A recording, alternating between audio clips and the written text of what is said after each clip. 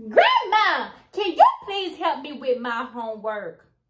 Child, I'm tired of helping you with your schoolwork because y'all be learning stuff differently from when I was in school. Ebony TV show. You can laugh if you want to. Get your kids and kick off your shoes. Ebony and family, we coming at you with something new. Ebony TV show. So tell me, what is it that you have to do now? Well, I just gotta remember how to say the planets in order. Oh, child, the planets? Oh, that's an easy one. I can help you with the planets now. Child, that's it. Yes, let's do the planets, child. Let's learn them. Yay! Okay, I know that there are only 8 planets. Yes, child, that's right. There's 8 planets. Wait, what?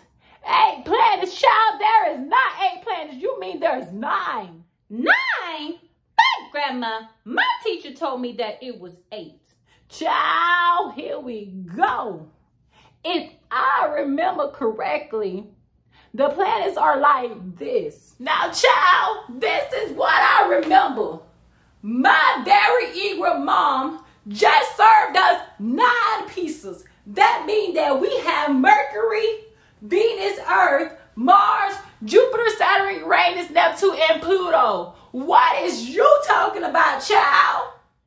Grandma, Pluto, that's not a planet. I think Pluto is a star. Yes, there is, child. There is a Pluto because Pluto is the furthest from the sun. But Grandma, Pluto is no longer a planet. I don't know what they did with that planet. I think that they lost it or something. But the way my teacher taught us is that my very educated mom just served us nachos. See? Mercury, Venus, Earth, Mars, Jupiter, Saturn, Uranus, and Neptune. I don't know where Pluto would have been at. See, child, that's why I don't want to help you with your schoolwork because they always changing stuff.